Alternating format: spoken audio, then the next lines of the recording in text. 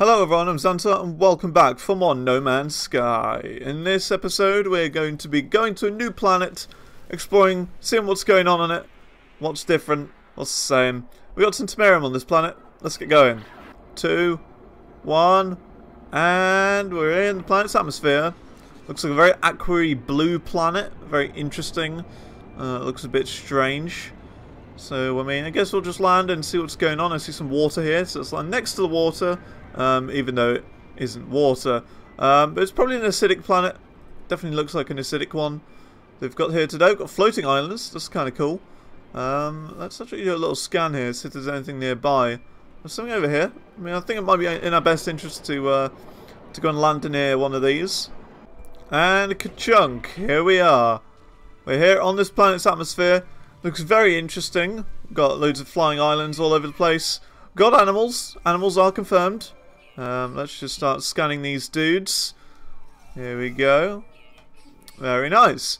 So, what is going on in the world of Zantor? Well, I've been doing a lot of live streaming lately. And yeah, something I want to talk about is the last video of No Man's Sky. Now, it probably wasn't the best because I got a bit salty near the end because of the whole warp reactor Sigma thingy. But that's fine because we need to work towards it. And you know, we're going to get it. We will get it one day or another. It just will take a little bit longer than expected. And we've got some sky eels over here. Look at this. Pretty awesome stuff. I don't think I've seen sky eels on this sort of planet before. Kind of interesting. Yeah, this is the thing I wanted to look at right here. And of course we've got another green chest. What's in here? Colloid's convergence cube. Not what we wanted. Got some health. Ooh, another green one. Awesome. What's in this one? Viking dagger. Still not great. Still not what I want. Because we're still on the quest, of course, for the Get Knip. That is one of our next big projects that we need to start working towards. The Get Knip project.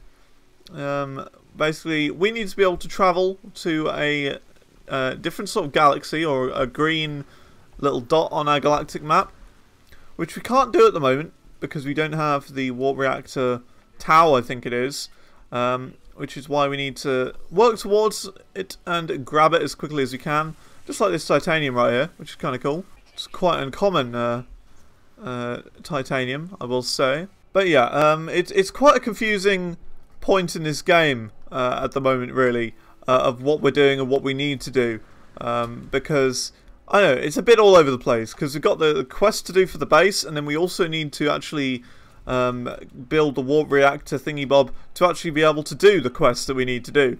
And we're getting attacked by the locals, by the natives. That's fine. I'm okay with that. They can attack me if they want. I'm pretty good for health anyway. I've got 6 health, including our shield, so we're doing pretty fine. We've got to look out for the animals though on this planet. Got to look out for them. But yeah, today it is May the 4th, which I believe is a special day for Star Wars fans. I don't really know. I've never really been into Star Wars. Like, I watched the first film, and honestly, I didn't think it was very good. Like, I watched A New Hope. That's the one I watched. Because, I mean, when you say the first film, people get confused and think you mean that episode 1 one. Because it gets very confusing. They started with number 4, then they went to 5, then they went to 6, then they did 1, 2, and 3. I'm very confused at their number of ordering, but yeah, apparently that works. But yeah, I've never been a fan of the Star Wars franchise, like, at all. So I don't really know, you know, I don't really understand the hype for it. But I mean, sure, it's May the 4th. Go nuts. But yeah, I'm not a fan of Star Wars, like, at all. I don't know, like, as bad as it sounds, I think the film was very, very dated. Like, I mean, sure, I know it was made like, a long time ago, but it is aged really badly. It is aged very, very badly. So yeah, it just looks really bad, in my opinion. So I'm not really going to watch the rest, because I don't like the look of them. I just sort of cringe to death with the horrific, like, old style of CGI and all of that. I did when I watched the first one, to be fair. But anyway, let's get off topic. Let's not talk about Star Wars anymore. That franchise that everyone seems to love, but I just can't stand. Like, I don't like it. It reminds me a bit of like Michael Jackson's Captain EO. I think I mentioned that before, and how I deeply despise that because of how horrific all of the effects are and everything like that. I mean, that was a long time ago, so probably no one is still here from the original bunch who watched the first episode.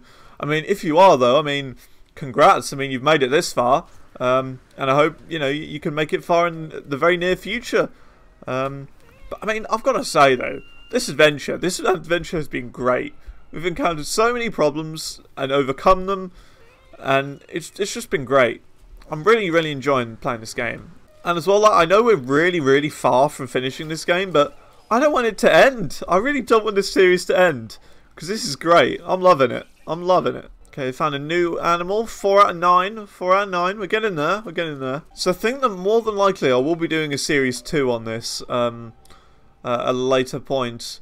I mean, the thing is, I could always do like a survival mode or a permadeath mode of this game, but I don't know. I don't particularly like them. At the moment, they're a bit unfair, in my opinion. I've been playing a bit of survival mode myself, and it's like completely different to this game. The way I play it, it's completely different because constantly you're worrying about, you know, where you're going to land, if you're going to land on a good planet, and you know whether you're going to have enough fuel to keep going, which I don't really want to think about while playing this game, because this is more of like a relaxed series. You know, this series right here that we're playing now, it's not meant to be anything like serious, like survival or permadeath. You know, we can't die. It's just the fact is that in this particular mode, I've basically had it so it's like a personal challenge to not die on normal mode, and I don't think we will. But you know, there's always a chance. There is always a chance we might have a really particularly bad space battle. It might end very badly. You never know, really. We might have really extreme weather conditions. We might not make it back to our ship in time. Who knows? Who knows? Because I do know as well, something I've found out recently. There is a way of like completely avoiding like taking damage outside. And we've actually got the ability to do that now as well. But I'm not really going to be abusing this glitch unless I really need to. Because I mean, it would completely like stop resources flowing through my inventories. Like, I would never need to collect iron again. I would never need to collect anything again, really. But I don't want to do that, really. I don't want to do that. Basically, all you need to do is like just like pretty much dig out a massive hole in the ground with your plasma rifle or whatever, your big explodey grenade thing, and all that will happen is you'll just stop like taking any environmental damage if you just dig a hole like straight down. Do the thing that you should never do in Minecraft, dig straight down. But if you do that, like, you're fine. You don't have any problems at all. You're alright. You won't take any environmental damage or anything. But I'm not in that position. I don't want to do that, because that, in my opinion, is a bit cheaty. I mean, sure, like growing Geknip and like sitting around for hours while that grows, surely that would be a bit on that weird side as well. But like, it's a part of the game. It's a part of the game. I mean, so is the grenade thing, but it's not intended for you to do that, which is why I'm not going to do it. That's just a trade terminal over there. Okay, we won't really go for that. But yeah, I will say I've been doing a little bit more live streaming though, as of recently. And it's going really well. Like, I had 2 followers in 2 days. And like, keep in mind, I started like not too long ago. I think I started on the 30th of March. That's right, the day before my birthday, 2017. So yeah, that's just a reference point of when I started, and now it's May the 4th. So I've got 19 followers. I haven't been streaming every day, but I've been doing, you know, bits of streams like all over the place. Ooh, I really want that. It's an additional inventory point. Oh my goodness, look at this guy, massive guy. Look at that. Wow, 5 out of 9. We're getting there. We're getting there. But yeah, live streaming, I will say, as bad as it sounds, it's been going a lot better than YouTube has been going for me. So I will say it might be an idea that in the future I might even give up YouTube and, you know, just directly just do streaming. I mean, I'm very doubtful that's going to happen like anytime soon. Like, I'm not planning on it anytime soon. I'm really enjoying what I'm doing so far with YouTube, and I'm not planning on giving up. But, you know, I'm just saying, if it does happen that things go really well on Twitch.tv, I will probably just move there exclusively, you know. But yeah, I mean, we'll see. We'll have to see. Because at the moment I'm enjoying YouTube and it's going well. I am getting slowly more popular as the days go by. But Twitch is going better. I mean, I've been doing, as I said, I've been doing Twitch for like since the 30th of March, and I've already got 19 followers, right? As I am at the moment. Whereas YouTube, I've been doing this for like since around October, I think it is. It's around October, and I've got 17 subscribers on YouTube. So, I mean, it's just logical. I mean, Twitch has definitely been more successful in a shorter time, for sure. So, I don't know, that's the only thing I'm thinking of. Like, it'd be better to do Twitch, but I am going to stay doing YouTube for a long time, because I like YouTube a lot more than Twitch anyway. Let's just make a new shielding sheet, a shielding shard. The thing is, I would go like all the way to the next page and make a shielding sheet like this, but the problem is, it requires more clicks. That's the only thing, really. There's a new guy over there. I think that's just a variant of the other guy. Yeah, there you go. But yeah, we still need to find 2 more animals on this planet. And I'm not sure where they could be. I'm really not sure. I'll check my sheet in a minute, my journey tab, and see what we need to find. But while we're here, we might as well get a new inventory space. Get another one. 260,000. Sure. I mean, the thing is, we're going to get them eventually, like all of these eventually, and when we've stopped like getting those inventory upgrades, we'll never need to get them again. So, I mean, we might as well get them all as quickly as possible. Oh dear, there's a storm. Well, it's a good thing there's some protection here. Look at that. Look at that. We can just sit in here while the storm's on and just wait until it's over. Now, the only thing I'm wondering is, are there any storm-specific animals? I would have thought there would be, because has known to be before. So, welcome to Planet 119. There we go. So, we've only got 2 animals left to find, and yeah, they're both land animals. So, I mean, we might as well keep having a look around here. You know what? Screw it. I'm going out in the storm, because there's a chance we will find our last animals. Just around here. You never know. You never know. And I mean, to be fair for what it is, we've got pretty good protection on this as well. Like, look at that. The bar's like barely going down. It's struggling to go down. So we're okay for a while. Like, honestly, we're good on this planet, this extreme planet. Though it's not extreme, it's just, I don't know, just dangerous. It's a weird situation. Because I haven't really had a point where... Oh my god, how far away were we from our ship? 8 minutes! Oh boy! Oh boy! Maybe we should have kept track of that. I've just been rambling and going in this one direction. I have not been focusing on how far out my ship is away. Should really start making it back. Might be best. Let's save our progress. Because of course, I've had it before. I've had it the point where the game will just crash. So, you know, it is very possible that, but you never know. The way the animals spawn, the animals will probably spawn next door to my ship. That's just how they genuinely spawn in this game, from what I've experienced. Ah, well, the storm has cleared. That's good. We've got a bright sunny day yet again, meaning we can continue exploring this planet, even though we weren't, like, we were, you know, exploring the planet to begin with. But yeah, we can continue now. Not like we were before. As tempting as it is to pick up the plutonium and how beautiful plutonium looks, I'm not going to pick it up. I don't need it. I've got too much plutonium on me. Have you seen how much I've got? I've got over 500 on me. If I need anything, it is iron, because iron just magically seems to disappear from my inventory. Where did that explosive go? It just disappeared. But yeah, iron is the magical thing that just happens to disappear from your inventory, like, all the time, without, like, any explanation. So let's just gather a bunch of it. I think that'll be okay for now. Got like 400 now. Though, I mean, I'm sure that when we get back to our base, we'll blow through that 400 like nothing. Which is quite weird, really.